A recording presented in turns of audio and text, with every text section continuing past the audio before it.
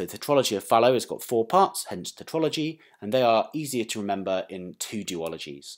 So you've got a large VSD, so you can have blood going across from one side of a heart to the other, naturally you think the blood would go from left to right, but for various reasons, actually there's preferential flow in the other direction. And you have an overriding aorta with that.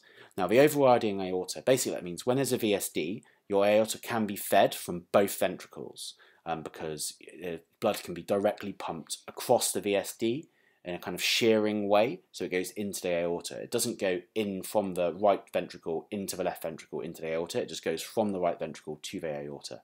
And if the aorta is positioned as such that more than half of it is functionally above the VSD, so we draw it anatomically, so half of it's above the VSD, so that basically half of it is getting blood direct from the right ventricle, and that's an overriding aorta. You can get more than half of it overriding, but for the purposes of this, just imagine that basically some blood is going directly from the right ventricle into the aorta.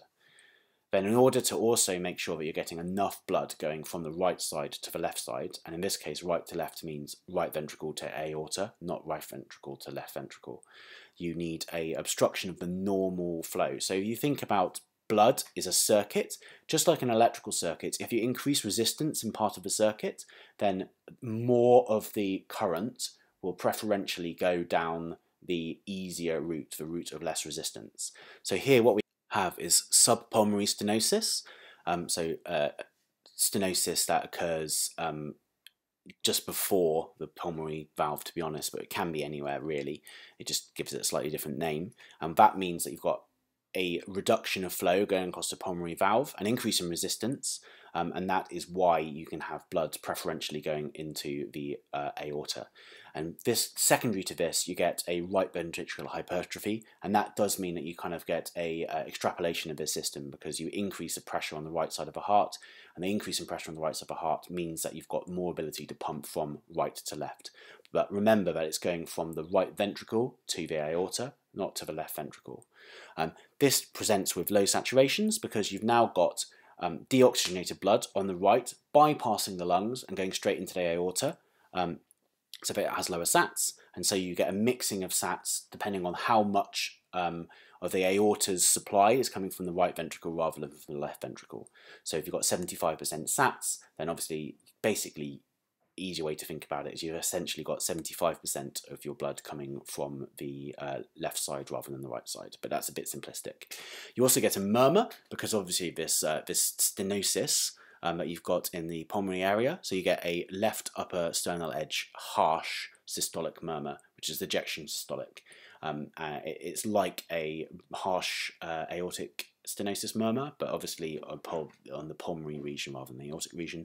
We usually pick these up antenatally, but sometimes we don't, especially if children are born in countries where they don't do such in-depth antenatal scanning and they don't have so much expertise looking at hearts. And sometimes you can pick them up even in this country where it's a late diagnosis, so it's rare. Tetralogy of Fallot is very common. It's the most common reason for blue baby, and if you don't pick it up early, then you'll have babies presenting with parents noticing pallor or cyanosis and sometimes breathlessness, because when you have low sats, you've got poor oxygen delivery, you do get short of breath. They don't have failure to thrive. You can, if you do a chest x-ray, which is not usually a need to, the right-sided ventricular hypertrophy means you get this kind of boot-shaped heart, which is different to a TGA, where you have a narrow mediastinum at the top. But we very rarely actually see these, and you do get right-sided ventricular hypertrophy, as we've talked about, as part of the tetralogy, and they will often get what we call spelling. And this means once they're upset, or their heart rate goes up for some other reason, or they're dehydrated, then you've got a higher heart rate, and with the already preferential flow into the left-hand side, and with the resistance along the right-sided circulation, this means that they have very ineffective stroke volume and very ineffective delivery to the lungs, so they have a profound drop in saturations. So the best way to treat this is to bring their heart rate down, and you can do that with pain relief or sedation if needed. You can do it by giving them a bolus and increasing the amount of fluid that's going through their right side of the heart, as well as just bringing the heart rate down due to the fact that you've treated their dehydration. And you can do that with an actual fluid bolus, or you can do it by bringing their legs up to their chest or to their chin and kind of giving them a delivery of their own blood supply that's trapped in their legs. Or you can give a beta blocker, and we do that IV in extremis, and then some of these babies need regular beta blockers to stop them from spelling if they're having lots of spells. We generally do this repair as a one-stage repair at 6 months. Sometimes, if the stenosis is very bad, we need to balloon across the pulmonary valve before that. And sometimes, if a cyanosis is really bad and there's not very much blood getting into the pulmonary circulation at all, we put in a BT shunt, which I'll talk about in the next slide, which kind of alleviates that. The repair itself is basically two different things happening at once. So you close your VSD, and in closing your VSD, you attach your bottom of your new ventricular septum that you're forming to the aorta and basically pull the aorta across so that it's all getting left ventricular flow again. And then at the same time, you have to fix the pulmonary stenosis. And you do that by cutting muscular stenosis and by fixing the valve, sometimes replacing the valve if you need to.